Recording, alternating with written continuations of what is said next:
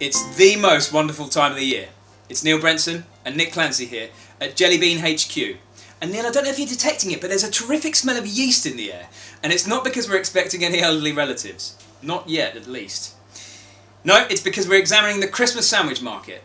And we've got Neil here on hand to give us the insight and facts. Neil. So let me give you a few top facts about the sandwich market. They very much are Britain's favourite food. They're kind of a big deal. Well, a very big deal. We buy 4 billion sandwiches in retail and catering every year. We spent £8 billion on them.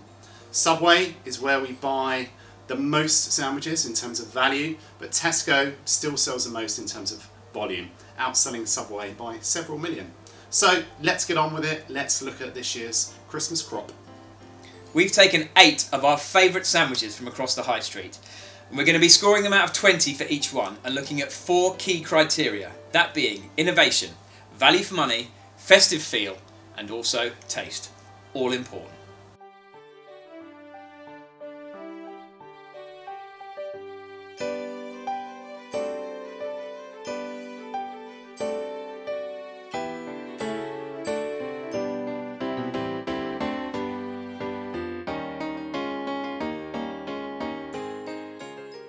So if you're heading to Boots this festive period to get one of their meal deals, then clearly you're going to switch in a Christmas sandwich.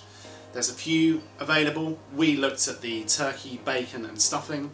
A classic, a traditional, pretty safe, middle of the road, can't really go too far wrong. And perhaps that was its secret. Good taste. They obviously listened to my feedback from last year and have made it less dry than it was, so it's a very good taste, very moist. It looks festive, some festive fun messaging in there, which is great, but of course it is that meal deal that I think is going to be a winner for it. It's famous for it, so a really good price point. So next we popped to Costa, we picked up our gingerbread latte, and at the same time we bought our turkey and Emmental shimmer brioche bun. Now Costa have gone all out with the festive packaging, top marks, really good, score of 5 for packaging. So the bun has this glitter glaze, which is quite inspired, looks amazing, but it falls down massively on taste. So, sorry Costa, but you can't polish a turd, but clearly you can roll it in glitter. Stick with the gingerbread lattes.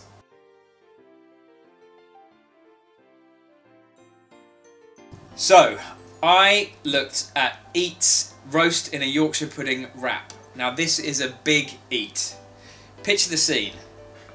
It's the morning after a big Christmas party. You've embarrassed yourself yet again, as I have many, many times. You're looking for something substantial and delicious before you can go back to your lodgings and relax and be hungover.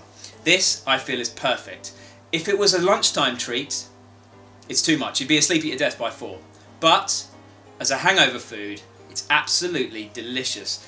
The filling is lovely. It's not too much from a kind of salt point of view. The Yorkshire pudding, a little bit greasy, hence why I say you couldn't really eat at lunchtime. But we've given it a really, really high score. I have it here. Festive feel, it wasn't that high. Taste, top marks. Innovation, 4.5. The Yorkshire pudding wrap is something we're seeing a lot nowadays. Great stuff. Value for money, it was £4.99, but you could eat that for dinner. And who would turn down a dinner for £4.99? Not me.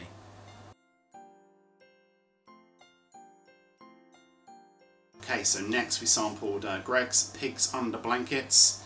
A baguette, a really big baguette. Again, this would be brilliant for that post-Christmas party hangover. It's going to be another big eat. Great value, £3, which is what you expect from Gregg's. Actually really good, strong, festive packaging. The flavour combo, Pigs Under Blankets. Yeah, it's quite traditional, it's a fail-safe. So, a good effort. 13.5 out of 20. Well done, Gregg's.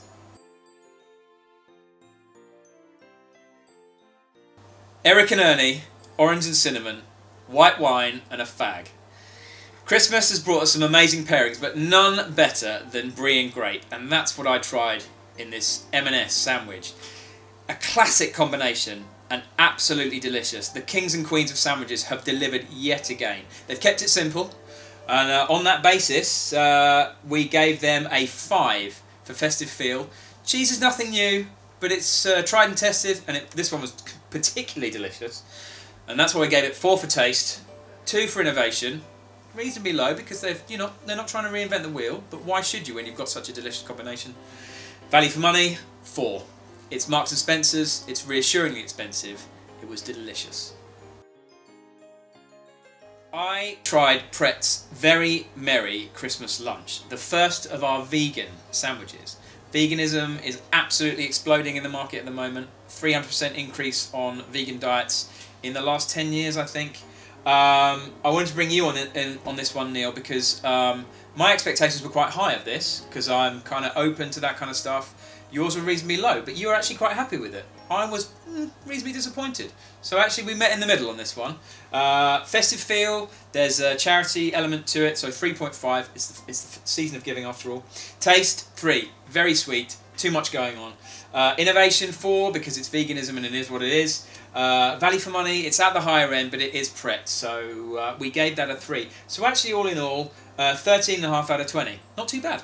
So next up we had Sainsbury's Big Beef. A big claim, a big bold Christmas offer. Could it beat the snow globe from Sainsbury's last year? Not really sure it could. Good attempt, but sadly lacking in festiveness. Looked more like a McDonald's takeaway box. Innovation, no, not really. Rare beef, really nice, really lovely, but score 11.5 out of 20.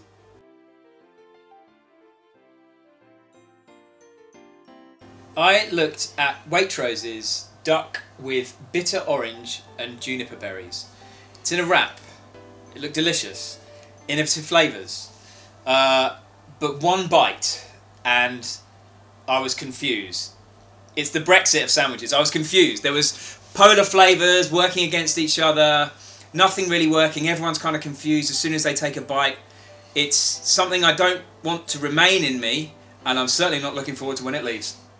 We've cogitated, we've ruminated, and we've got our final 3. So, in third position, Neil.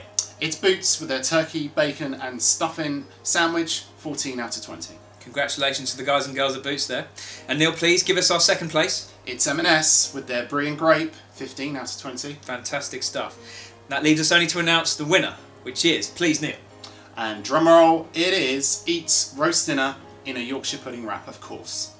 15.5 out of 20. A narrow winner, but what stood out was the innovation and of course the taste. Fantastic result. Great stuff. We're bloated, but we're merry. We're off to a Christmas party, Neil and I now, and we wish you all the best of the year. Thanks so much for listening to our Christmas sandwich vlog. Please try the sandwiches for yourself and do tweet us with your thoughts. Happy Christmas. Merry Christmas.